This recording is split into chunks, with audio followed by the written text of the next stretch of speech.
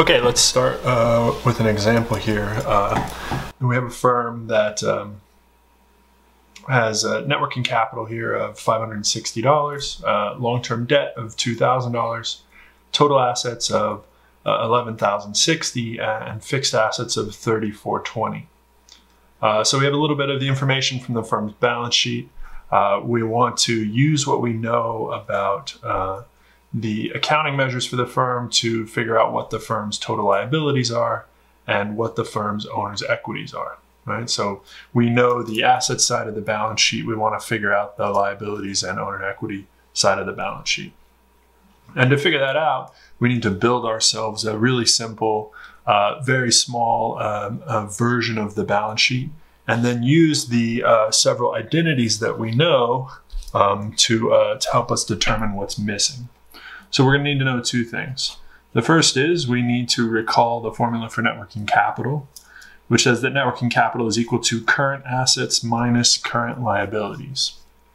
The second thing we want to know or remember is the balance sheet identity, which requires that total assets, the left-hand side of the balance sheet, equal total liabilities plus owner's equity, which is the right-hand side of the balance sheet. So then we need to build ourselves a really simple balance sheet. So we're just going to build a simple balance sheet with assets on one side and liabilities and owner's equity on the other. Right?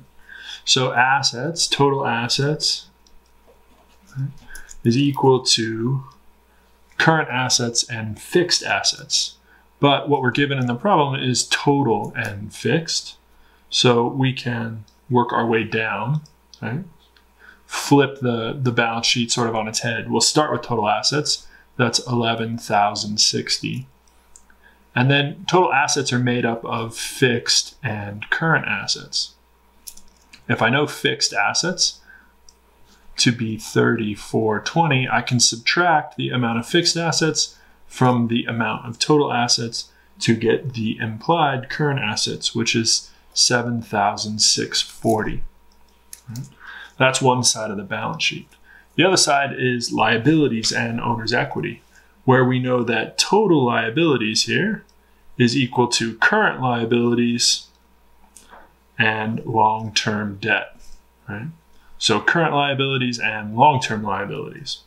Now, we're not given current liabilities, but we are given long-term debt to be $2,000. So those two things should give us total liabilities, and that's the answer to part one here. To figure out current liabilities, we need to utilize the formula for net working capital that we have here.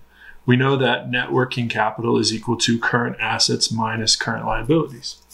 And we're given net working capital in the problem to be $560, and we just solved for current assets here to be $7640.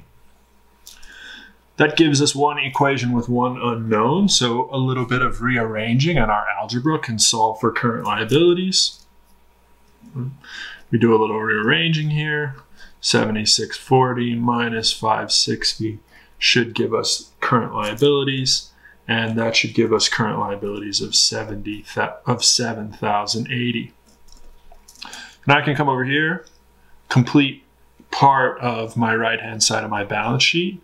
I add current liabilities of 7,080 to long-term debt of 2,000 to get total liabilities of 9,080.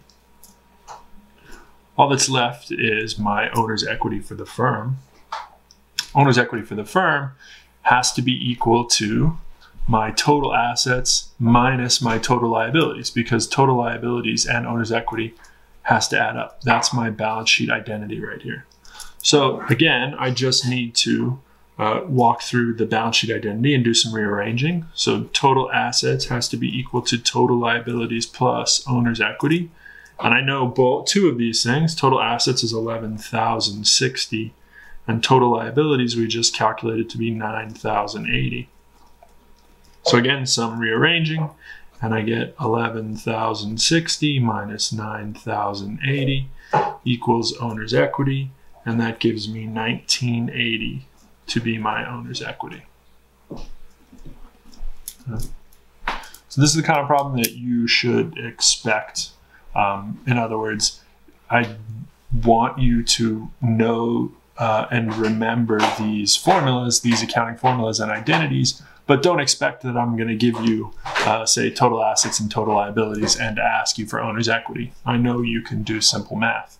I want you to be able to incorporate this into the accounting statements in a way that's going to be useful for us later in the class.